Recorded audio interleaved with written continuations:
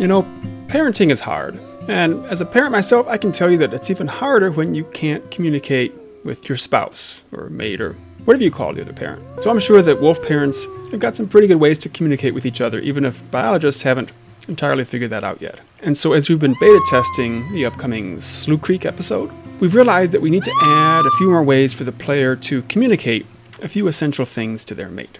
A couple times early on, one of our beta testers reported that their mate had gone out marking and didn't come back. Not for a long time. They seemed to be stuck, and they wanted a way to call them home. Well, it turned out that was a bug, and Tommy's fixed it now, but it prompted the desire to have a way to call them to come home, or to call them to have them come join you wherever you are. So we are making the secondary howl, that's the double tap of the howl key or button on your controller, do just that. So wherever your mate is on the map, if you do the secondary howl, they'll come back to you. Now, when it's time to go hunt some prey or do a circuit of your territory to maintain it, sometimes you want to do that alone, so your mate can stay back with the pups, but sometimes you want to do it together, especially hunting, because that's easier together. And so now something else we've added is that you can invite them to go on that kind of excursion with you. So you can do that by going up to them and whining. That's the invitation. Come with me. Of course, even if you don't invite them, sometimes they might join you anyways, especially if they have a social personality. If they do come along, you don't want them to, or if you're out and about and you decide, you know, you better head back to the pups, you can do the soft woof. That's a new emote here. We've just added this, so we need to think about what that hint says about what the emote does. But if you do the soft woof, she turns right around and heads back to the den. So this new emote, the soft woof, that's not a very good woof sound effect. It's just a placeholder. And you'd think it would be easy to find sound effects of a canine going woof, but you'd be wrong. You know, our dog used to do that whenever somebody came up to the front walk. Would have been very easy to get it. But she's getting a bit old now and doesn't care about that stuff so much anymore. But then I thought, you know, I can make that sound. I practiced it a few times. Sounded good inside my head. So I tried recording it. Woof. Woof. Woof. And yeah, it didn't sound so good. So I had Susan try it. Woof. Woof. Woof. Then I had George try it. Woof. Woof. Woof. Woof. So yeah, so that's turned into a real challenge. If anybody happens to have a really good, clean recording of a big dog going woof, please let us know. So we're calling these mate commands, although I'd kind of rather think of them as instructions or suggestions than commands, because, you know, you want a nice equal partnership with your mate, but they are commands, in fact, because your mate will do them. We've also got a few ways to communicate with your pups in this way, mostly regarding the den. If you want to, like here we're heading off and they're just all wandering around, not a good idea. Unlike in the old game, they won't just go in on their own. You have to tell them, and that is also using that soft woof.